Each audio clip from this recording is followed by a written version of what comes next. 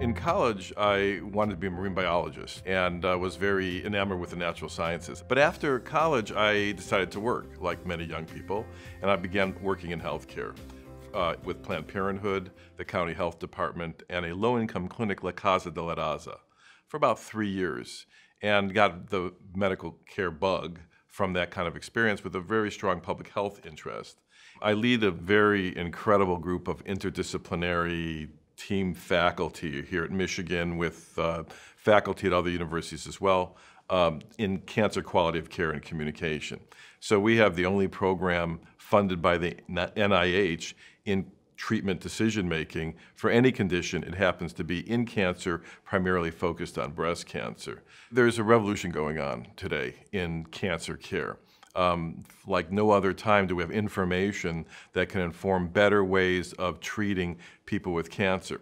At the same time, it's very difficult because the complexity of that information is ever more complex. It's ever more difficult to translate that to patients. So we're seeing the need for more navigation, the need for more tools for patients and doctors use to communicate.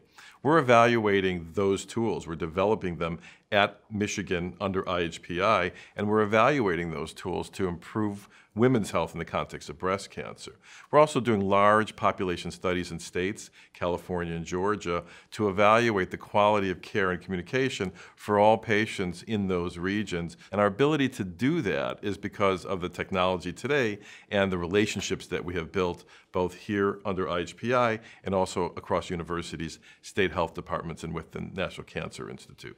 We're improving the health of women with breast cancer on a national level. Their experiences and their survivorship, length of life, and the quality of life. The kind of work we're doing, we have women turning to us and say, thank you for my mother, thank you for my sister, and thank you for my daughter.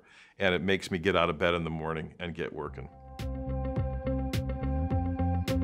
The value of care is the most important thing that we have been dealing with since I began medical school in the 80s. And in some ways, nothing has changed. Costs are out of control, people are priced out of the insurance market, and co-pays and out-of-pocket expenses are rising. So today, those issues are even more prescient than they were 20 years ago. On the quality side, we've made tremendous inroads in to be able to measure quality, and now we've got to really hone in on improving quality. So it's improving value, both decreasing costs so that people can afford it, and maximizing the quality value. We're building ways to evaluate healthcare conditions and to treat those conditions in ways that were unimaginable 10 years ago. In cancer, it's a revolution, but we have a long way to go. In cancer in particular, the treatments cause a great deal of harm. Not only health harms, but they're cost harms. And so we have to understand not only what are the benefits of our treatments, but also the harms and the support. I would imagine in the future that we are directing treatment in a way that maximizes the benefit, minimizes all of the harms. That's the revolution. The cost issue will be another major component of that. If we can't afford it, we can't deliver it. So the issues haven't changed that much, but I'm increasingly optimistic that we're going to provide better care. That value ratio, the value dimension in cancer care is really moving forward at a clip.